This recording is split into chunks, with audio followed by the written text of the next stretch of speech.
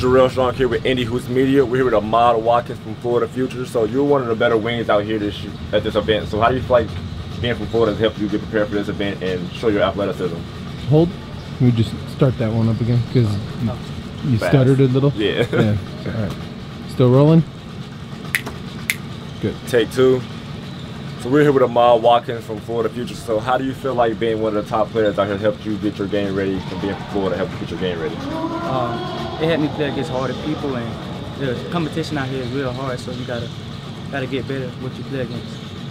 So having a cousin as a professional athlete, how do you feel like that's helped you understand the game a little bit more and understand the intricacies of working ethic and playing hard? It just keeps me working because I know how hard he worked to get there, so it just made me work hard because I want to get there one day too.